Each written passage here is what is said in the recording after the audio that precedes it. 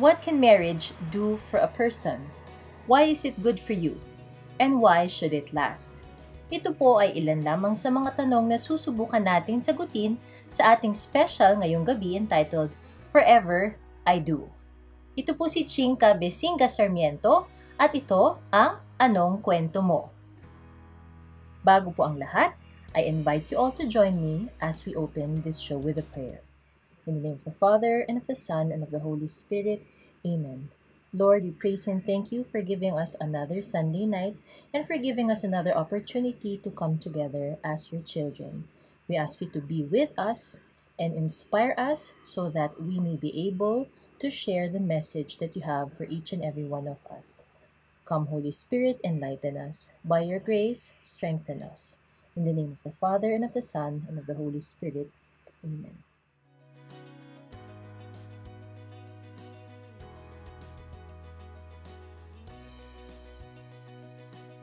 Marriage is under grave threat. Many married people are cheating on their spouses, committing adultery. Many couples have given up on their marital vows to build a committed and faithful marriage. Ano ba'y nakikita natin sa media? Ano ba'y nagiging tema ng mga teleserye, ng mga drama? Ano bang pumapatok? Ang masaklap dyan, kapag ito nangyari sa totoong buhay, dumadating yung pain ng separation, yung failed marriages, and broken families. And when it happens in real life, iba na. Iba siya kapag napapanood mo sa TV, sa mga sine. Iba rin siya kapag nangyayari na sa totoong buhay. Marriage as an institution and as a sacrament has lost its meaning or relevance today. Why? Because there are less and less role models to look up to. So many people have forgotten the truth that marriage is not created by man, but by God. That's how important marriage is. According to an article on cityjournal.org, for most people, the joys of the single life and of divorce are overrated. Overall, 40% of married people, compared with about a quarter of singles or cohabitors, say they are very happy with life in general. Married people are also only about half as likely as singles or cohabitors to say they are unhappy with their lives. So what is this article telling us? It's telling us that marriage makes you happy. Essentially, marriage gives you that feeling of happiness. Also, it says that marriage is statistically safe and secure. According to the same article, marriage lowers the risk that both men and women will become victims of violence, including domestic violence.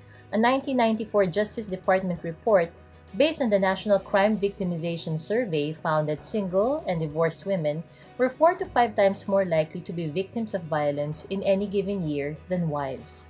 2/3 of acts of violence against women committed by intimate partners were not committed by husbands but by boyfriends, whether live-in or not, or former husbands or boyfriends. As one scholar sums up the relevant research, regardless of methodology, the studies yielded similar results. Cohabitors engage in more violence than spouses. So what can marriage do for you? Time and again, studies have shown that marriage makes you happy, and marriage statistically makes you safe and secure. What are we saying here? If this is the vocation that God is calling you to do, if this is His purpose for you in your life, of course you will be happy. Of course you will be safe and secure.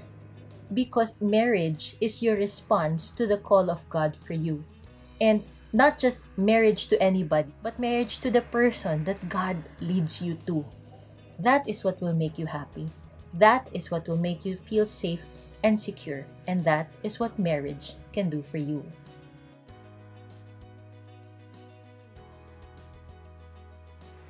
A New York Times article says that contemporary studies have shown that married people are less likely to get pneumonia, have surgery, develop cancer, or have heart attacks. A group of Swedish researchers has found that being married at midlife is associated with a lower risk for dementia. These are studies that have shown that marriage is good for your health. The article that I mentioned earlier says that married people live longer and healthier lives. The power of marriage is particularly evident in late middle age. When Linda Waite and a colleague, for example, analyzed mortality differentials in a very large, nationally representative sample, they found an astonishingly large marriage gap in longevity. 9 out of 10 married guys who are alive at 48 will make it to age 65, compared to just 6 in 10 comparable single guys. For women, the protective benefits of marriage are also powerful, though not quite as large. 9 out of 10 wives alive at age 45 will live to be senior citizens, compared with just 8 out of 10 divorced and single women. So it says here that marriage is good for your health. More so, marriage is good for your mental well-being. Married men and women are less depressed, less anxious, and less psychologically distressed than single, divorced, or widowed. By contrast, getting divorced lowers both men and women's mental health, increasing depression and hostility, and lowering one's self-esteem and sense of personal mastery and purpose in life. This is essentially what we are talking about when we are saying that marriage is good for us. So, marriage is good for us because it makes us healthier, it makes us live longer, and it gives us mental well-being. First and foremost, our marriage is not ours to break. Why? Because it wasn't ours to begin with. Our marriage is simply our response to God's call for us, God's vocation for us, how we will fulfill the purpose that God has intended for us individually and for our spouses and for the rest of our family. And I say this because I want us to understand that God calls us to this life, to this marriage and to this family life, because He will fulfill His purpose for us through this vocation. And because we are assured of that, we are also assured that He will bless us in this union with our spouses. This is also why it is so important for Catholic couples to get married through the sacrament of matrimony. There is no way that two people from two different backgrounds, two histories, two sets of values can work all of these things and become one, if not for the grace of God alone. The only way that two different people can stay together for many, many years until death do they part is by the grace of God. Making a marriage last is a conscious effort that both husband and wife must make together every single day. Remember that the Lord will reveal His plans to us and for us through this vocation that He has called us to. God's plan is always for the good of His children.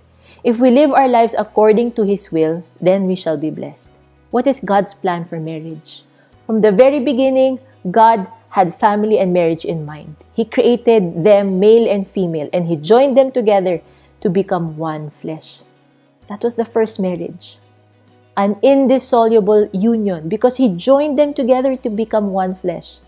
Clearly, Christian marriage is not created by man alone, but of God. How can two separate matter be joined together in one flesh? It's only God who made it possible, who makes it possible. When we're talking about marriage, we're talking about something that is beyond human capacity. That is why it is most important for a marriage to last. And when it does, it's because the husband and the wife will allow God to work in them and through them. And this is only understood if marriage is done within the parameters that God planned for it. God planned marriage. It is part of God's plan. That's why marriage is sacred. That's why marriage lasts. That's why it is forever. But God doesn't force us to get into that marriage. One of the most important things that a man and a woman agree with before getting married, it's their willingness to be together, and it's their openness to one another and to God. That is why marriage is forever. That is why marriage should last. It's because this is the vocation that God wants for us. And that vocation is something that we constantly commit to every day for the rest of our lives. Marriage only lasts if we will work on it. We should not be passive when it comes to marriage. we should actively work on it every single day. Make that decision to love and to be loved in return, not just by your spouse, but by God Himself. Mga kapatid, mahal po tayo ng Diyos. At yung pagmamahal niya sa atin, gusto niya maramdaman natin dun sa ating asawa.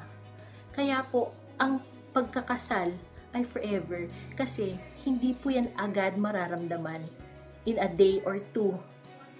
Kaya po dapat ang pinaghahandaan natin ay hindi yung kasal lang mismo, yung wedding, but the entire marriage, yung pagiging mag-asawa, yun po yung dapat nating pinaghahandaan. Ang anak ko po ay 10 years old pa lang. Pero nagkaroon po kami ng isang usapan. One time, sabi niya, ayaw daw niyang magpakasal. Ayaw daw niyang maging nanay kasi masakit daw. Kasi napanood niya kung paano manganak sa klase nila. Sabi ko sa kanya, maybe you should pray about it starting now. Hindi ko naman kukontrahin kung ano ang gusto ng Diyos para sa iyo. Hindi ka naman kailangan magpakasal. Kung hindi naman, pwede naman ikaw magmadre. Pwede ka naman maging single. Diba? Pwede yung vocation yung single blessedness eh. Pero ang importante, pagdasal mo ngayon pa lang. Sabi niya, bata-bata ko pa, ba't ko ipagdadasal? Kasi importante yun. Dahil yung vocation mo, yun ang tugon mo sa purpose mo sa buhay. Sa purpose ng Diyos sa buhay mo. Kaya kahit na bata ka pa lang, maganda na pinagdadasal mo na yan. Brothers and sisters, marriage should last because it is our vocation, because it is our response to God's call for us. For each person, nag-iiba-iba yung vocation natin, iba-iba yung response natin. Pero ang hindi magbabago ay yung purpose ng Diyos sa buhay natin. So we should work on it. Let's not take it for granted. For those who are not yet married, pagdasal nyo ngayon pa lang. Kahit na hindi nyo pa nakikita kung sino yung papakasalan nyo, ngayon pa lang ipagdasal nyo na yan. Kasi napaka-importante nun na matugunan nyo yung tawag sa inyo ng Diyos ayon sa kagustuhan niya. Kasi siya yung lumikha sa atin eh. Kaya napaka-importante nun. For those who are already married, constantly ask God for guidance. Pray to Him and ask Him to help you every single day. And work together. Work with your spouse. Work with one another. It's not easy. Each day will be challenging, but it's fruitful. And once you know that that is where God has led you, you will not give up on God because He will never give up on you. Yun lang po mga kaibigan. Mga kapatid, sana meron po tayong natutunan dito sa maikling special natin for Anong Kwento Mo.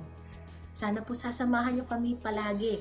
At sana kung meron kayong mga kwento na gusto nyong ipahatid sa amin or meron kayong mga tanong na gusto nyong mabigang liwanag, padala nyo dito sa amin sa Anong Kwento Mo.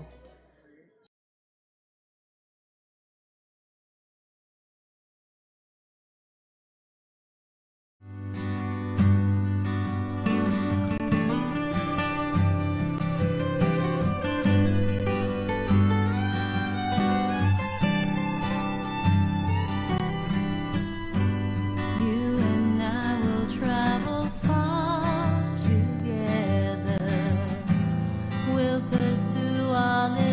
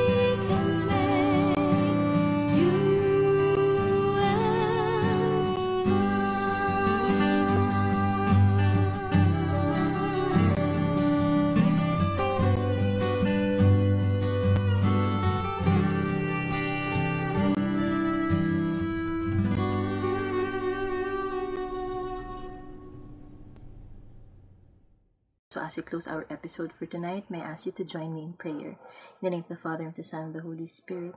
Amen. Jesus, thank you for giving us another opportunity to share our stories with one another, and thank you for giving us a chance to be enlightened by your Holy Spirit through this episode. We ask you to continue to bless us and continue to speak to us every single day. Mary, with your loving Son, bless us each and every one. Amen. Thank you everybody for joining us today, and sana samahan niyo ulit kami next time. Ako po si Chinka Bisinga Sarmiento at ito po ang Anong Kwento Mo.